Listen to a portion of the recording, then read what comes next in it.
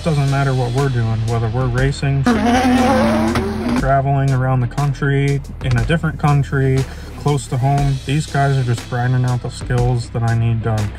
And whether I'm just going for a quest grind, they drop a new quest, I want another infernal cape, it doesn't matter. I can just go PK, risk the cape if I want, I know I'm going to get it back. All these guys do a great job, no problems, no bans, no issues, nothing's been questionable, and if they ever are late, you know they're going to hook you up in return.